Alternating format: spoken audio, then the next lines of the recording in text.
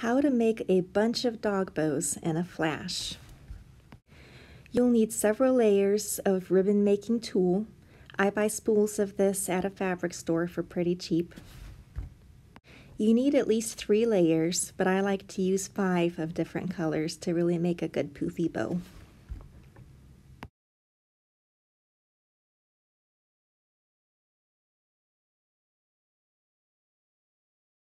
You can use any kind of small rubber bands. I like these rainbow loom bands because they're easy to find. You'll need to make a figure 8 with the rubber bands to put it around the tulle. So wrap one end around your thumb and flip it and put the other end around your finger. Looks just like a figure 8.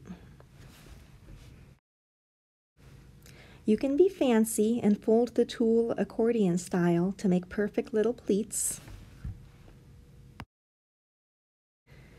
But I prefer to do it the quick and messy way, which is literally to just run your hands down the whole thing and make a big bundle of tulle. Now, using your rubber bands and the figure 8 that I mentioned, you're going to pass one end of the loop over the other and pull it through. Pull it nice and tight over the bundle of tulle. Evenly space rubber bands down the entire bundle until you reach the end. You can make these as big or small as you like. I'm making these pretty big just for demonstrative purposes. Of course, if you have a Yorkie or a small dog, you'll want to make them much smaller.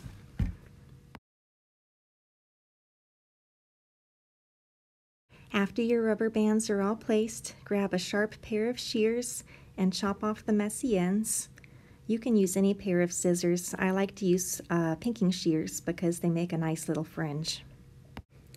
Then you're just going to cut apart the bows by cutting in between each rubber band.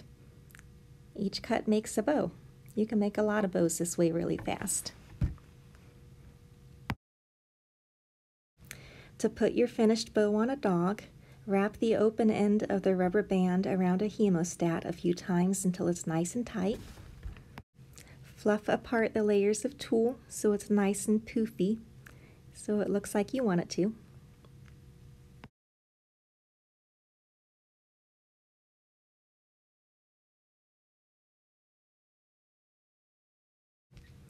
Then to put it on your dog, you just open the hemostat, grab a few strands of hair, and pull them through the elastic. Poofy bows are the perfect finishing touch. So cute.